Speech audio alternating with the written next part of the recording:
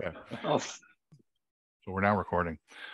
So welcome, and I am no authority. Let me start by saying I am not a tax expert. I am not a accounting or legal expert in any way. But we're going to do a little talk today about personal service business designations.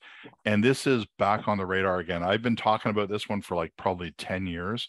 And it keeps kind of coming up and down.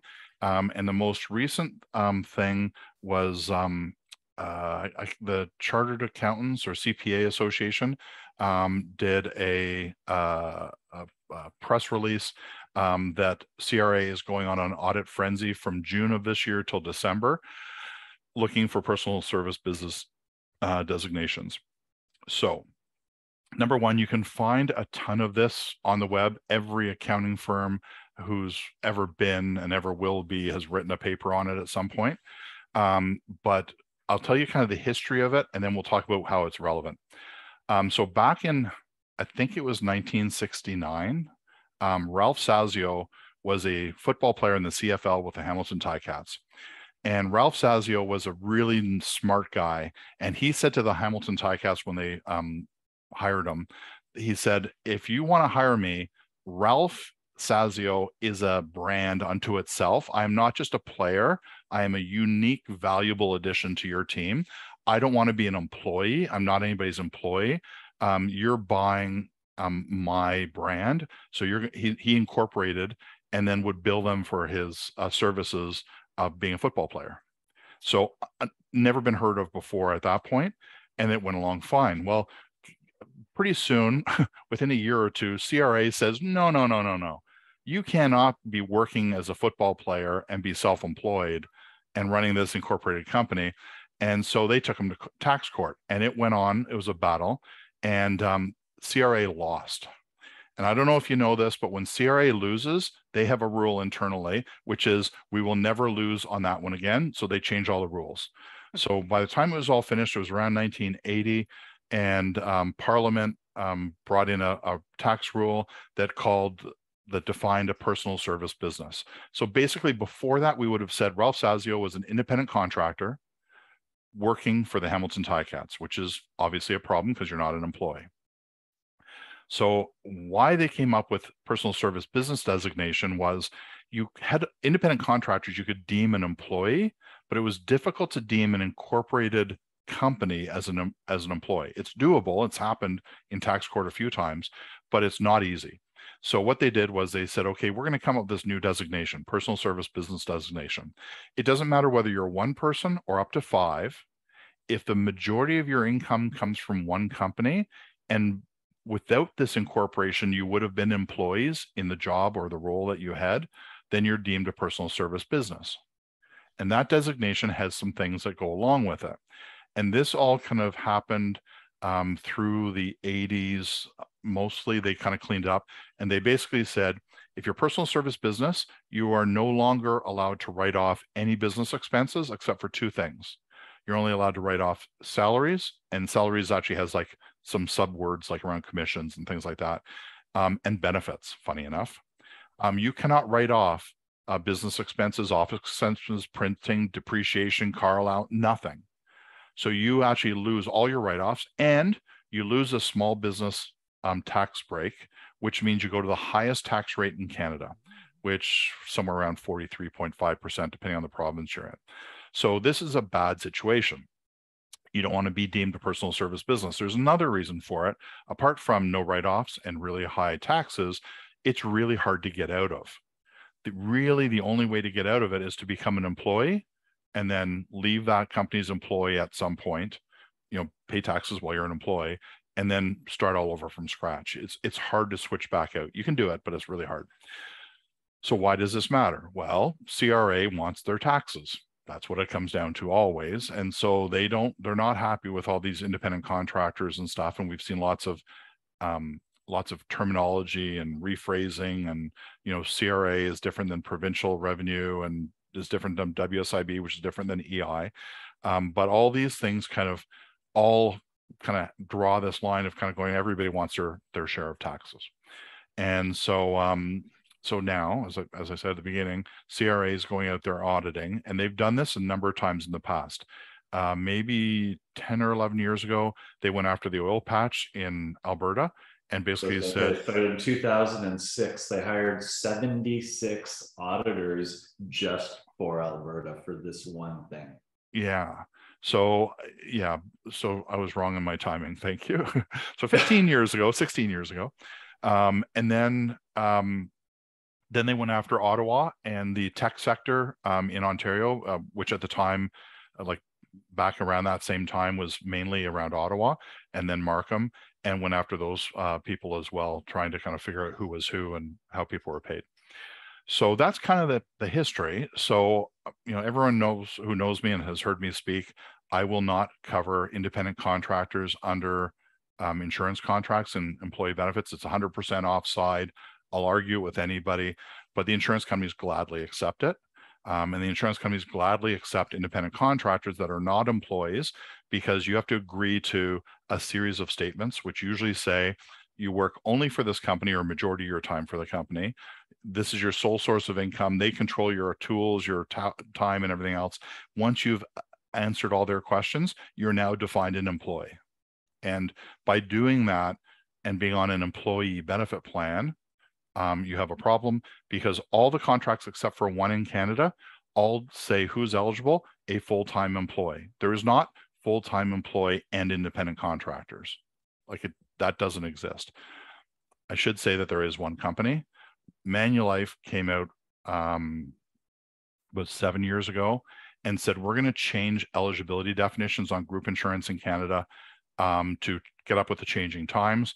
And they said they will now allow the wording in the contract to say full-time employees, and also some other categories, which are partners of incorporated companies, partners of partnerships, people behind holding companies, independent contractors, and they added all these extra wordings. So we challenged Manulife on it and said, based on what grounds and what CRA change was this allowed? And they hemmed and hawed and wouldn't really answer. We asked for a ruling. They finally agreed that they did not have a ruling on it. And so finally I got their top tax guy, and he got so frustrated with the argument. He said, okay, fine, here's our attitude. We think we're being forward-looking, and that when CRA reinvestigates the entire industry, they're going to find that Manulife is the one company doing it right, and change all the rules to be the way that Manulife is doing it. I would define that as the ultimate in arrogance, to think that you somehow have the inside track and stuff, and that's never come to fruition. In fact, it's been challenged probably even more so, and dividing things up. So if you never put employees that are independent contractors on the plan, then you're probably okay. If you and the reason I brought this up again is there was a thing going around where advisors were telling clients to take your independent contractors, have them incorporate themselves, and then you're fine. It's just one business billing another business. That's so far from true. It's not funny, but there was like a whole pile of advisors giving that advice, which is deadly. And why is it deadly? Well, if an independent contractor was deemed an employee, then the employer would be responsible for back taxes and withholdings, everything from EI, WSIB, all that kind of stuff. But the employee that they now were would now potentially they'd lose all their write-offs and be reassessed up to 7 years backwards. Generally, it seems to be 5 years. I'm not sure why the difference. But if you were making $100,000 a year and writing off 50,000 of it, that 50,000 times 5 years would be $250,000 tax bill, plus penalties, plus interest. So you could end up with a $500,000 tax bill by being reassessed an employee had you been doing this year after year, which lots of companies do. So that's the 10-minute blurb on everything you want to know about PSBs, personal service business designations. So questions, thoughts, comments? Anybody run into it? Jay, you've got experience from, or you just know of it in Alberta? I know a lot of people who got nailed by it. How bad did they get nailed? Well, I don't know this. This isn't a setup. I'm just. It's into the tens of, like, I've never seen it be less than tens of thousands. Yeah. Yeah. Now, how did did they fix it, or could they fix it? Like, did they find a way out of it all? I don't know anybody who ever found a way of it all, because the story always ends with the cost of the tax bill. Yeah. Yeah. And then they shut down the business, go bankrupt, and start all over again. But Well, essentially, CRA said to the person, listen, you look a heck of a lot like an employee. Here's your tax bill. And then the employee realizes the problem, the employer realizes the problem, and the person just becomes an employee of the company and closes yeah, down the business. yeah, It's because you have a job and you're just trying to be creative. yeah, 100%. That won't change. No. And I mean, the thing I worry about is advisors creating the problem, not like uncovering it is one thing, but when you tell people and are giving tax advice, that's kind of where I start to get a little bit worried. And I've heard it from too many times. Like when I get up on the pulpit, and say, hey, don't have independent contractors, I'll have somebody stand up every single time and say, oh, just tell the client to incorporate and then it's no problem. You're good to go. I'm like, so wrong, so wrong. And I try not to slam people in seminars, because you want the next person to ask a question, but you just go like, do you understand the risk you're putting clients at? And most advisors don't. They just never go that far. Well, they're also putting themselves at risk because they were the ones giving the advice. They're going to get sued when it goes down the road. If the numbers are big enough. Yep. So, and my thing now is it's about $50,000 at least to get to court. So if the loss is greater than 50,000, you got a reason for a lawsuit. If the loss is less than 50,000, not so much. Unless you're in Ontario and or BC and do small claims court, which is now up to 25,000. 35 out here. 35. Okay. So all of a sudden that's worthwhile. Pay your $200 small court fee and represent yourself, and it all of a sudden makes sense going to court, because it's not really court. Well, and the other side of this is workers' comp doesn't care if you're incorporated, if you're like, they don't care. It's if we think you're an employee, here's your workers' comp bill, employer. Yeah. Yeah. And that gets messy, and I'm not going to go down that road because I don't know it well enough. But I mean, yeah, even if you have tradespeople on your property in your, factory or whatever, then the employer is still kind of responsible for them. So it creates all sorts of messiness. Well, when you speak about insurers being fine with bringing on contractors that look this way, over the 20 years I've been doing this, I really believe that, insurers are fine with 10 to 25%, depending on the employer, of employees opting out. And, at the end of the day, the insurers have their internal team of lawyers. It doesn't cost them any extra money to go to court. I really believe that, decisions like this are just about the insurer finding more ways to bring in more premium dollars, because I don't think they care. Yeah. And I mean, I've had people argue from the other side saying they're just trying to help. Like, okay, well, that 5-person independent contractor company doing all the work, they can put in their own benefit plan. I mean, like there's nothing really stopping people. It's just people want their cake and eat it too. They want to be an employee when it comes to severance and benefits. They want to be independent when they get write-offs and everything else. But I know years ago, in Ontario, they really went after the construction and the trucking industries. Yeah. And I didn't have any clients, but I have clients who had friends in those industries, other colleagues in those industries who got caught with their pants down and ended up paying WSIB back and CPP and EI and all those going back years, and unless they were really lucky, and all the penalties. Yeah. It seems like if you are willing to fall on bended knee and say, I made a mistake, and come clean, no problem. If they catch you and then you fight it, they just keep pushing and pushing. And then I know that edge benefits used to be really big in that market for independent contractors. Yeah. And all of a sudden, well, construction sites, if it was commercial, everybody had to have WSIB whether they were independent or not, and that sort of ended all that market. And a lot of people became employees instead of contractors at that point. Yeah, and I'll defer maybe to Blake on this one, because I know you do a fair amount of trucking business and stuff, but I mean, truckers have always been a bit of a problem, whether they're contractors or employees and all that kind of stuff. Yeah, like our WSIB in Ontario here has a trucking specific form that you're supposed to fill out and file. If you're going to opt out of WSIB, you have to have that in that trucker's file. And basically, if they don't own the truck, they're not going to pass. So the truck has to really be owned by the owner operator. Yeah, you really have to be independent. Yeah, self-employed. Yeah, you can still have all your revenue from one client. So WSIB doesn't seem to care about that, but they need to make sure that you own the tools, have a chance for profit and loss, and all the other stuff. Yeah. Dave, do you know about piece workers? Is that still allowed? So define what you mean by piece workers, because I was in the manufacturing where you got paid piecework and everything else, and it can mean something different as an employee. So back in the day when I used to work with my father, let's say plumbing, yeah, they would contract out this house, rough-ins, fixtures. You get X amount of money. Yeah, you could have your own incorporation because you were free to work anywhere else. Yeah, you paid I would pay my WSIB. Yeah, and as fast as we could cut holes and put in pipe, we got paid for those houses. Yeah. So the general, I'm sorry, go ahead. No, I was just, the general rule I would say is, are you doing it for more than one company or only for one company? Are you only doing Green Park Homes? Because that's the part where the triggers, like if you're freelance and you can do anybody's, then not so much of a problem, right? You've got multiple sources of income, multiple companies, which is a way a lot would start out. And then slowly they'd end up doing all the work for, Monarch Homes or Green Park Homes or, whoever. And all of a sudden, it didn't start out offside, but it ended offside. So you really have to sit down and kind of do the tests. And like you guys just mentioned, the fourfold test is the kind of the definitive one that seems to be referenced most often. And that is use of tools, loss risk, gain risk, and control.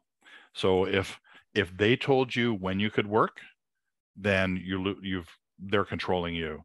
If they supplied you with all the tools, your saws, your whatever, then you lose. If you finish a job in one day and they say, we're not going to pay you the full amount because we paid you for 3, but you did it in 1, so you're only going to get a third, then there's a risk of loss gone. So everyone goes different. There's an amazing tool, and I don't mean it amazing from the perspective of the answer is key, but the process is key. So Macmillan Law Firm has this test of, are you an employee or are you an independent contractor?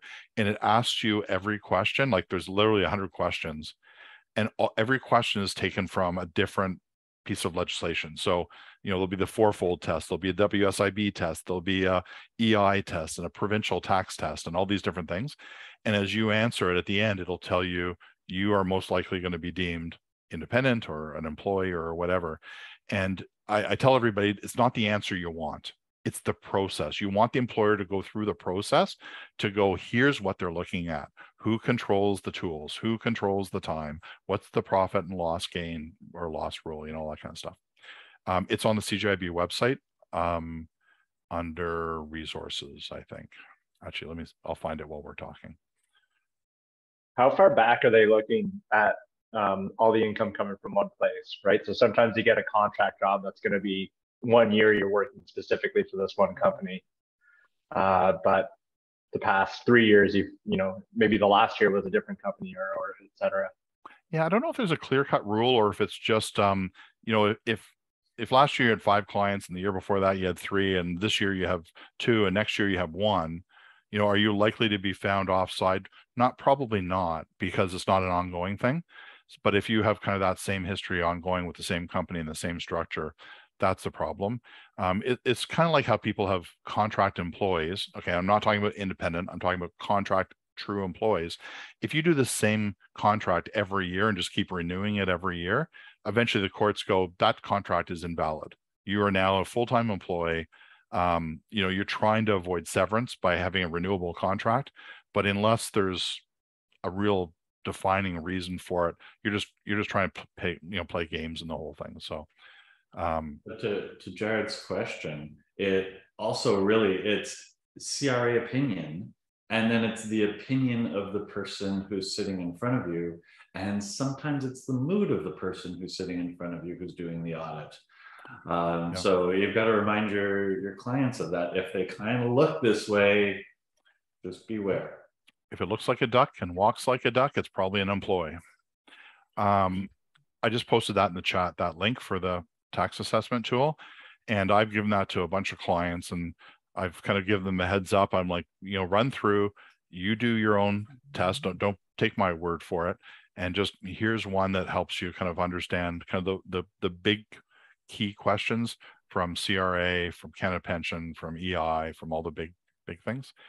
And it will help you kind of understand the whole thing a little bit better. So that's just defining independent contractor, not a personal service business, but the one follows the other. So Dave, you said it's hard to once you're labeled a PSB to be labeled anything else. Would that include even an employee? If you became an employee? So if you're deemed a PSB, I'm thinking of let's say you're in $1 million a year. Yeah. So in Ontario, you're going to pay 54%, or under a PSB, 4%. The CRA probably doesn't care because that's just the provincial tax difference, not the federal tax difference. Yeah. So would they deem you an employee if you're already a PSB or no? I don't know. I actually had to answer in my head when you started the question, and I was changing my mind as I went through. Start back at the beginning just for a second again. How did you phrase that in the beginning? Yeah. So if you're earning $1 million a year, you're going to be paying 54% tax rate in Ontario, or 44% as a PSB. Do they ever change the classification from a PSB to an employee? They wouldn't. You would. You, the employee, would. So you would say this is so there's a trick question they ask, and they go, hold on a minute, are you saying you're really not an employee? And you go, no, I'm independent. And they go, oh, then you're a personal service business then. And they go, yeah, I'm yeah, sure, I'm not, but I'm not an employee.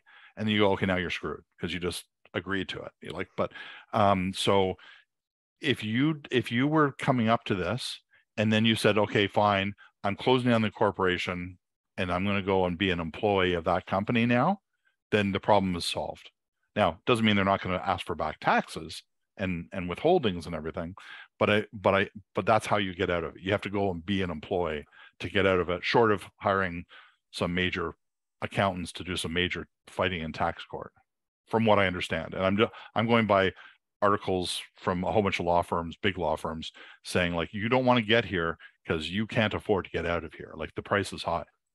But the important thing when thinking about all this is the basic rule that this is under, which is the law of equalization, right? Doesn't matter if you're a corporation or an individual, you should at the end of the day end up paying about the same amount of tax. So a corporation isn't on a graded tax scale. So that corporation with a maximum tax rate of 44%, every single dollar is taxed at 44. Whereas individually, only your top amount is taxed at that 52 or whatever it is, but your lower amounts might be taxed at 26%. I bet you it would work out about the same at the end of the day. Only probably if you're making about 400,000 or 500,000. Like at $1 million, you're paying way over 50% all in. Yeah, it depends on the province. That too, yeah. And what's the small business tax exemption? 500,000. So or so yeah, you're 11.5%, I think, up to 500,000, and then it bumps it up to 26. Yeah, it's all about math. It is, yeah. And I mean, and really, at the end of the day, it may not. Well, it always makes a difference, but I mean, the problem I'm trying to resolve here by talking about this is just making sure that you don't cause the problem. Like somebody else, if the employer and the employee or independent contractor or whatever causes the problem, that's their problem. It's just when you get in there and say, hey, here's a solution, and it's not a solution. That's the part that grabs me. And then, but it's more than that, because okay, so they're already set up as a contractor, whether it's PSP or however they're set up as a contractor. And if you maybe even carve out and create a contractor class or something, if that audit comes through and they choose to look at the benefit plan is one more arrow in the quiver. The benefit plan is what? Sorry? One more arrow in the quiver. Yeah. So it's like another thing to say, oh, this person looking more and more like an employee. So we might not cause the problem, but we can make the problem look worse. Yeah, and we can also solve the problem. And I will tell you, I've had this happen twice now, Once was an audit by Revenue Ontario, or is that what it's called? Our provincial one for health tax. So I got a phone call from one of my clients saying, I need your help. We've talked about this before, and then something bad is going on. They were being audited for employer health tax, which in Ontario is based on payroll. And this company had about 100 employees that were employees and about 150 independent contractors that were programmers and computer tech guys that were working inside insurance companies and banks and stuff. So they would send these people in to test and fix and all this kind of stuff. So the auditor came at them and said, hold on, your payroll numbers are $2.5 million or whatever, but you're only paying payroll tax on 1 million of them. And they're like, well, those aren't employees, those are independent contractors. And they said, no, those are really employees. So that's when they called me and they said, they want us to prove that these people are not employees. How do we do that? I said, that's okay, no problem. I can help you a little bit. Just give them a copy of your benefit plan billing and say, look, these are not employees. If they were employees, here's our contract for benefits. It says full-time employees are eligible. They're not on it. And here's a copy of the billing to prove they're not on the plan. So funny enough, the revenue people were not stupid. They said, we'd like to see the last 3 years of billings. You could have just dropped them all this month since we brought this whole thing up. So that's not good enough. We want to see the back 3 years. So we went online, downloaded 3 years of PDFs and shot them all across. And then they did this really cool test. And the client was so good. He was an HR person. He called me and he said, I don't know what they're getting at. They asked me these really weird questions and I had to laugh because it fit perfect. They asked for 4 things. They asked for a copy of the internal phone directory that they wanted before the end of the week. They wanted a copy of the cell phone bills, the company's printing bills, and oh my goodness, I can't remember what the 4th one was. And so he's like, what does this have to do with taxes and benefits? I'm like, it's really, really simple. They want your internal directory, because if you have an extension for one of your independent contractors that is on the directory, then you've then provided them tools. You provided them a phone, a desk, and an extension. So that now it gets used against you. The reason they want the cell phone bill and the printing bills is to see if you provided them with a cell phone. So they're going to get all the phone numbers that you have for corporate phones. And if one of these independent contractors has it, then it's a tool that the employer provided. Printing, they're looking for business cards. If you gave business cards with your company name and that independent contractor on them, then that shows control and all that kind of stuff and tools. So they were asking all these questions to kind of further define it. And so he's like, oh, great. Now I know how to answer the questions. I'm like, hey, you're good. You keep it clean. He goes, no, we're not great. We're good, but we're not great. Yes, we don't put them on benefits. No, we don't give them business cards, but we have given a bunch of them cell phones. I'm like, okay, well, it is what it is, but in the end, there was enough stuff between the benefit plan and all the other stuff that they went, okay, we're not going to deem them employees. You don't have to pay employer health tax or anything else. So client was very happy that we could help them out and steer them away from trouble. Unusual, but happens. The other one was a smaller version, very similar, and it was a different audit. I can't remember. It wasn't provincial health tax. It was something else, but went through the same kind of process, but it went away faster. They just showed them that they weren't on the plan, and that was all that they needed to do. So we can help or we can hurt. I'd rather help. What about owners that have their own holding companies? Is that a problem at all? So what? Okay, so let's say there's multiple owners or shareholders and they have their own holding company for tax purposes. So I had one group and they actually set up a contractors class for them because their income would fluctuate so much. So they had to be like a flat amount of life insurance and so if it's with anybody but Manulife, then it would technically be offside because they're not full-time employees of the company. Now, so that's a quick answer. If you said all these holding companies were subsidiaries of this company and they all had a controlling interest, no problem, but they never do. Okay. Because you have your holding company that's all yours and they have theirs that's all theirs and he has his and she has hers, but you don't own 50% of each other's holding company. Otherwise, why would you do it in the first place? So generally you would fail the test and the shareholders behind holding companies would not be eligible to be on plans, period. Let me give you an example. Oh, sorry, go ahead. Wait a minute, Rena, are you asking about shareholders? Or are you talking about owners who are active in the company? Owners that are active in the company. Yeah, who have been, so they've got an associated company. It's not really a holdco. It's an opco that charges management fees over to the other operating company. Which doesn't make you an opco employee. Owns the other company. Which does not make you an employee. No, but and there is no such thing as holdcos and opcos, right? Like we use that phrase, but they have no standing, right? Like, well, an opco usually has passive investments, whereas a holdco, yeah, you're right there. But yeah, but I have companies with 3 shareholders, 2 of whom collect salary, and they're on the benefit plan, and the one that only collects dividends. They collect salary plus dividends. And the one that only collects dividends is not on because he's not an active employee. Correct. That's the right way to do it. Yeah. Yeah. But if the owner is the active employee, right? Like the owner working for the company, they have, let's say they have a T4 salary, but they also draw dividends. So they have a whole as long as they have to get a T4 salary to be an active employee. And the T4 salary has to come from the company that they're working for, not the holding company. That's right. Does it matter the amount of the T4 salary? No, there's kind of a reasonableness test. Like you can't do $1. It seems like 25,000 is the low number that people use. And even my accountant said that when we were having a talk about this one day. He was just make them draw a minimum 25,000 or something. But I have a lot of accountants who tell them they should draw the YMPE. Talking about like $60,000, right? Yeah. So like $60,000. That's just to max out your pension. I do that myself in mine. Yeah. Yeah. Then you max out the CPP at the same time. Yeah. There's less questions. It's not a nominal salary, it's a real salary. Yeah. As long as you have an email from the company accepting it, they'll do it. Because I do a lot, I have a lot of shareholders and I don't understand why they don't pull like the minimum T4.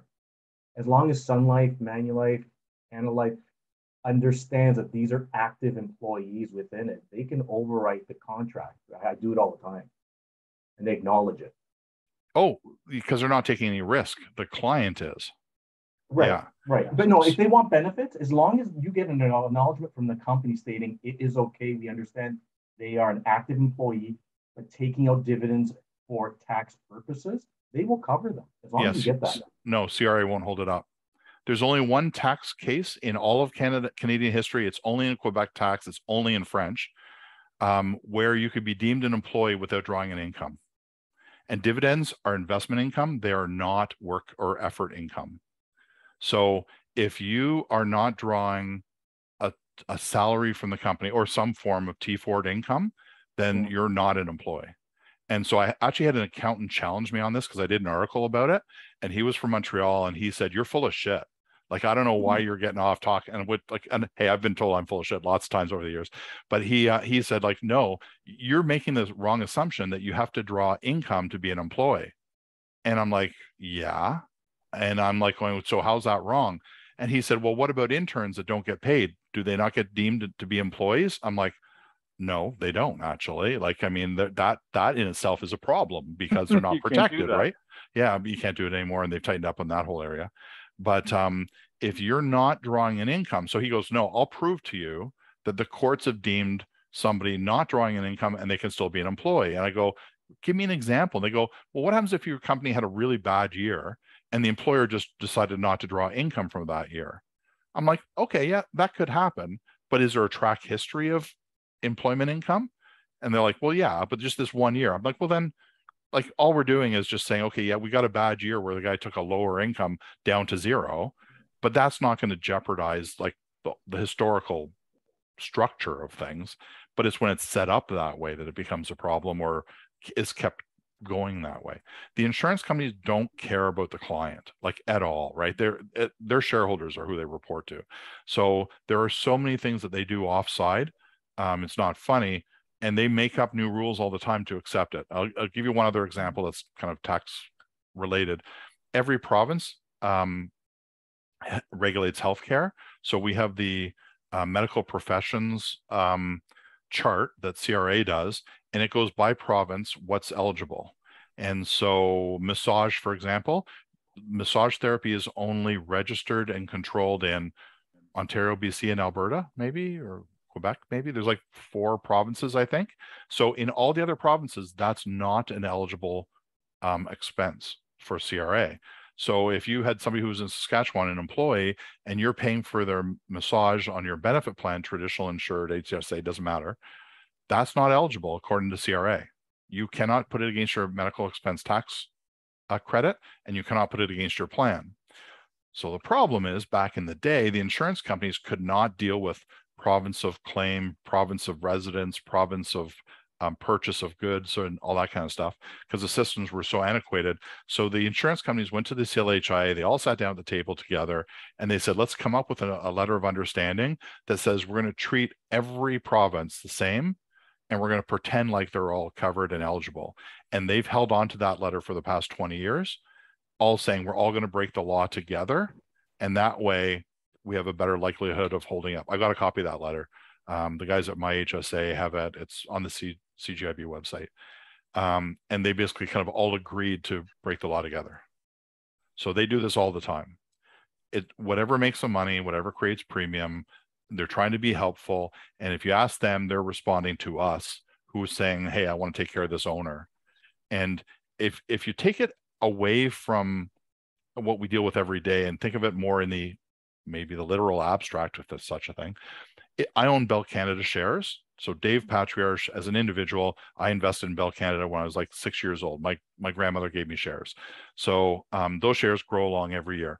At which point do I get to go on to the Bell Canada benefit plan? Never. I'm just a shareholder. It would be ridiculous for me to be on the employee benefit plan as a shareholder. Nobody would question that in a second. Like, they go, of course, you can't go on the benefit plan, you're not an employee. And yet somehow, when it goes from being a Bell Canada Enterprises to being, Tom's construction company, all of a sudden the idea of a shareholder changes somehow. And it's not. You're either paid for your work effort, you're an employee, or you're paid for your investment effort and you're a shareholder getting dividends. So back to Arena's original question, in which she has an active owner who is charging the company that he or she owns. So yeah, you're right. There's all these other issues there, but at the end of the day, the business owner wants benefits, wants to be on the benefit plan. Bringing the accountant, what I've done in the past, where I've got everybody saying, yeah, here are the concerns. Yep. Accountant's not worried, business owner's not worried. We've just associated the company and created a division and reported to the insurance company, here's how the person is associated. We typically don't do disability insurance, and we'll typically do an individual standalone disability insurance. That way we're not worried about salaries or any of the above, and then everything is documented. So what's the rule for adding a subsidiary, sister company, mother company, or whatever to a plan? Ownership. Right. So as long as you have a situation where there's a controlling interest, every company is a little bit different, but 50% tends to be the rule, they'll go along with it. The problem is that's not the way it works out most time. So you got 3 or 4 partners, they all have holdcos that are all 1/3 owners of the other. You can't do it. It's offside. So theoretically, if you had 2 equal partners, that would be the most you could ever have to be deemed as cross, but they don't have a common ownership. So the other company does. So adding those companies is a problem. Unless, and then in those cases where you've got more than 2, you say, hey, listen, pull $25,000 a year in salary off your major company and then do the rest over to your management company. That's the answer. Yeah. And like, whether you're doing it for Richard's reasons of, I'm going to put words in Richard's mouth for a second, because you brought it up before. No, yeah. But like, whether you're doing it to have income for a Canada pension, or whether you're doing it so that you have an income so that you can get a mortgage tomorrow, or whether you have an income, like there's a whole lot of reasons to draw a true income versus self-employment income, or like running behind a corporation.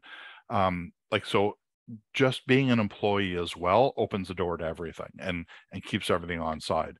So if Richard draws $250,000 from his company and says, I'm going to take $65,000 as my salary and the rest as, dividends or bonuses or whatever, great, not a problem, because he's still an employee of the company. It's weird, eh? Like, I mean, it's to me, when I figured it all out years ago, like, I mean, we're going back 20 years ago when I started asking questions, and I'm like, wait a minute, show me where in the Tax Act or where in CRA rulings you can do this. And the insurance companies, well, we're just doing what the advisors ask for. I'm like, yeah, but it's offside. And they're like, it's not our problem. It's up to them to know. It's up to the client and their accountant, you know, to get their own advice and everything else. And all those first handouts from the insurance companies that said, in order to be an independent contractor, this is what you need to do. They were screwed. Like, I mean, if you agreed to the terms, you were actually agreeing that you were an employee. Like, it's, and that's not a good thing. I'm thinking I've got one. I just was going to show you because it's probably the best worst one ever. Bear with me 1 second. Great West Life. Great West Life. Well, you look that up, Dave. I'll Yep. just say, like, the issue with dividends goes back kind of pre-2015, when it used to be way more tax advantage to pay yourself in dividends. And Trudeau and Morneau got rid of that. So now, like, if someone's still doing that, there's no real benefit. So you can just throw on a $50,000 salary. You're in the same place tax-wise, and away you go.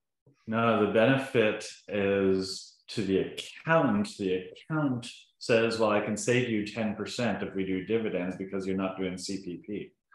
That's the only remaining benefit. But really, accountants are trying to save you money last year, where, you know, CPP is all about retirement. So yeah, so it's a little bit of a, yeah. I can't believe this happened. I have the document, I found it, and I can't open it because it's in an old style document. I don't have the apps for it anymore.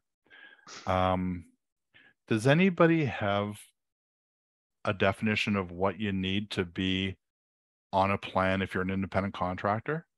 Like, has anyone got that handout from an insurance company in recent years or even in the past? yeah, but They're all a bit different though, Dave. Are you saying just in generality? They all had the same, like, 4 or 5 things in them. But then some added more and some added less. Yeah, I'm not gonna find it easy. Oh, actually, maybe. No. But anyway, what the question, every questionnaire I've ever seen from the insurance company is saying, we'll allow these people as long as they agree to this checklist. That checklist was defining them as an employee. So by agreeing to the checklist, you agreed you were an employee, and just posing as an independent contractor, which puts you offside. Legally offside, actually, because you're entering into a contract, even as an employee, in a various kind of way. But yeah. Any other thoughts, questions? Irina, you got that look on your face that says, I have more. No, I was just looking for that independent contractor list. I thought that Great West Life. I know Great West Life used to have it for sure because I used to work there, and Yeah, we were given that. it was that green sheet, like it was a 1-pager Yeah, and had 10 bullet points on it. yeah. And, I'm just trying to look for it, but I can't find it either. Oh, actually, I might have it from, I don't know if, here we go again. My plan administrator checklist course that we used to do back in 2000 had it in it. Wait, 2000, 22 years ago? No. So Chantel, 15 years ago. Yeah, go ahead. I'm just reading your email here, your chat message. So have you thought about doing something like Manulife's guaranteed to issue independent benefit package? There's no life insurance, but there is health and dental, no medical underwriting. There's a couple of those kind of single standalone. and well, one lawyer. So how do you carve that one person out of a group plan that refuses to make this guy an employee or to, you know, take him off the plan? And I've given them, everything's in writing. They've acknowledged, they said, yeah, we still want him on the way it is. And I said, well, if there's ever, you know, a really serious, you know, health claim or a, you know, travel claim, he may not be covered, even though the carrier is allowing him to be on the plan. We've written it in the contract. He's still not meeting the definition. Yeah, because they voided the contract by putting him on the plan Yeah. when they so know I that he's can't unemployed. change their minds, and I don't want to walk away from the group, and I've had them, you know, for many, many years, and I just, it's literally an E&O waiting to happen with a law firm, but So I will tell you something that you're not going to like. walk away. Almost, well, yes, but no.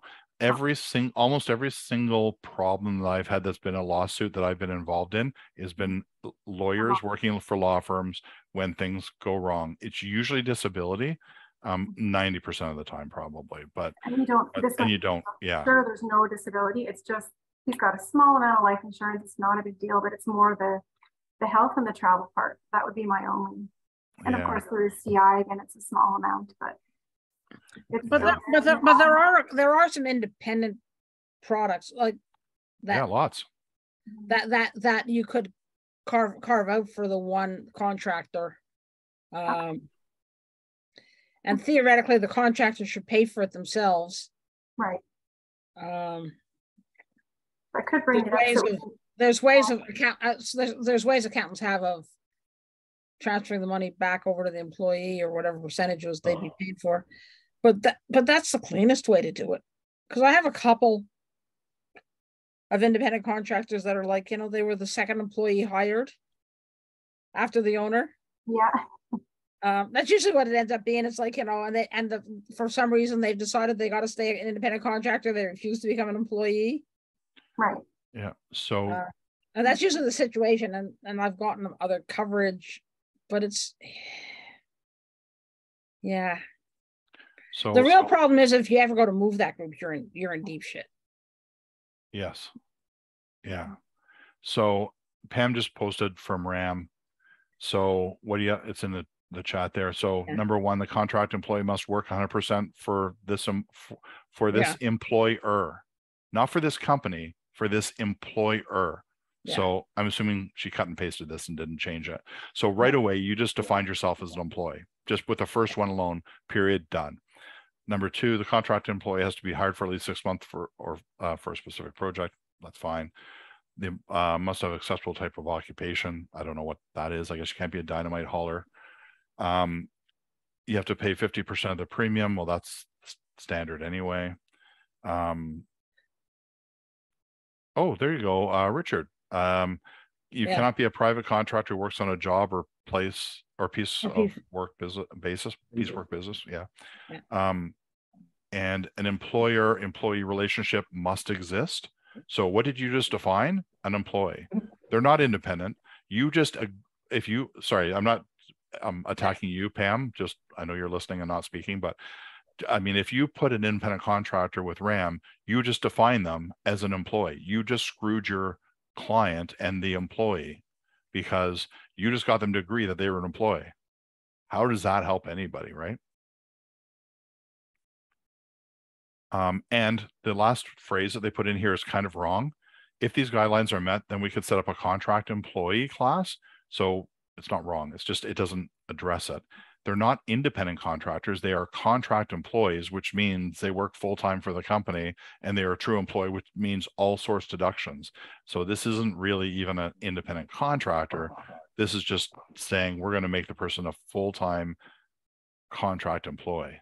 Well, that's actually really good, helpful wording at the end, if they've actually written that, because a lot of the insurance contracts state permanent employee, right? Like the intention is supposed to be permanent, and you hire somebody on a one-year contract or a maternity contract and you want to give them benefits, they're offside. Yeah, 100%. I like that one. They're actually trying to help the advisor. Help hurt. Double-edged sword. The permanent thing's always been an issue. It's come up in court a few times where I had one lawyer I was working with on a case, and he's like, define permanent. And like, does that mean you have to work for the company till you're age 65, like, or whatever? No. But it's about the intention. When you hire somebody, you give them the contract of employment. It's going to be, we're going to start you at $50,000 a year, and this is your job. But some of those say for the period of 9 months. Yeah. And there's nothing wrong with contract employees. You do all source deductions, set up a separate class, no LTD, flat life, all that kind of stuff. Well, flat life may not even be necessary. You can do LTD variable contract employee. There's no issue there. They're an employee. No, No. No, because the LTD could go on longer than the contract for the employee in the first place. And by virtue of being a contract employee, you have a way to extend your contract, which is disability. So I've never met an insurance company that would cover a contract employee for disability. They'll cover everything else because it is like, what Heather said, it either goes beyond the contract or the expectation of employment. What I have had happen, and I'm going back 20 years now, was I had a company say, sure, we'll offer LTD benefits to your contract employees, but it will have a flat 2-year benefit period, and that's it. So everybody else gets to age 65, but we're never going to pay more than 2 years, period. And their contracts were all 1 year. So that wasn't a huge stretch, but right away it makes you go, well, hold on a minute, what are we really buying, right? So the words that they hand out, sense as you say it, yeah, the words that they hand out, the insurers or TPAs for eligibility, you have to read them and kind of go, what am I getting my client to agree to? And basically what you're doing is you're getting the client to say, these people are true employees, they're not independent anymore. Whether they're incorporated or not doesn't matter.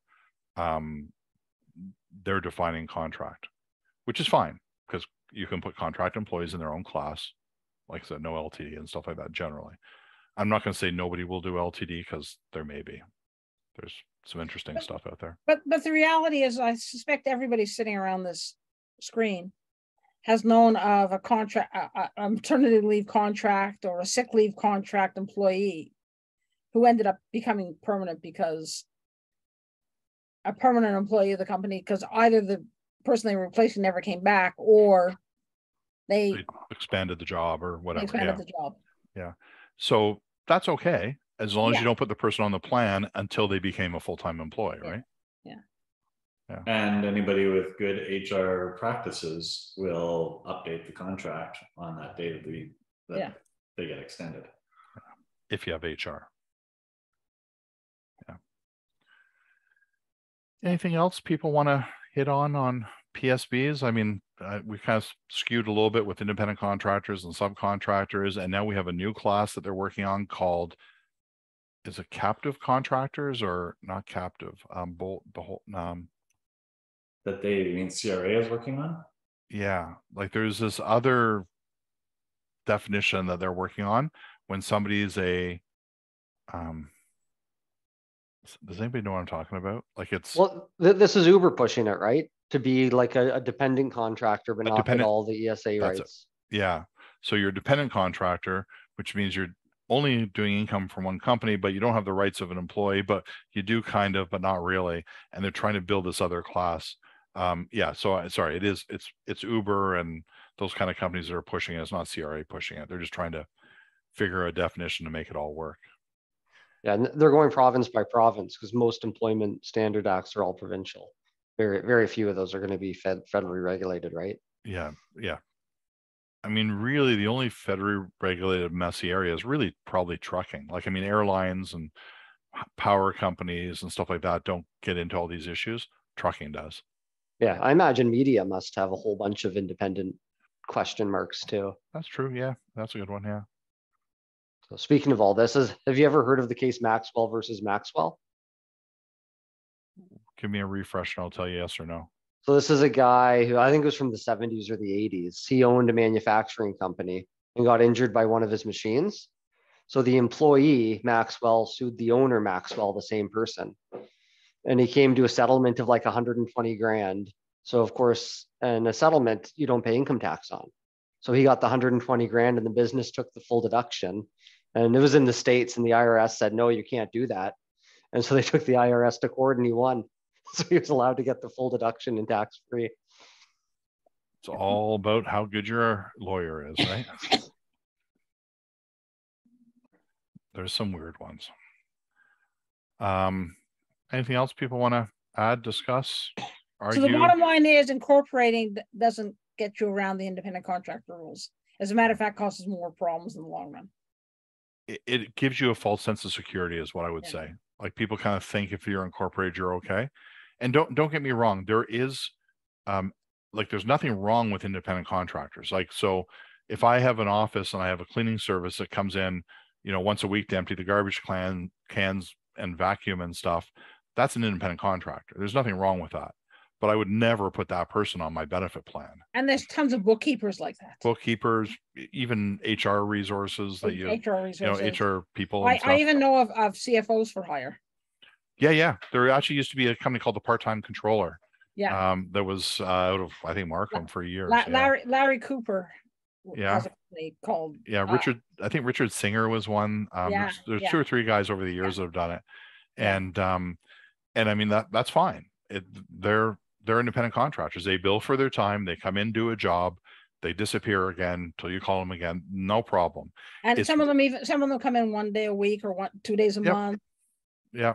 But they're regular employees, and they have lots of clients.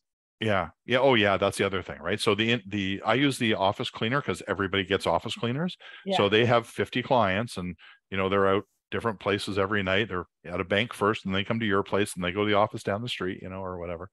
And that's just like a really clear, easily understandable, good, no messy independent contract. Now,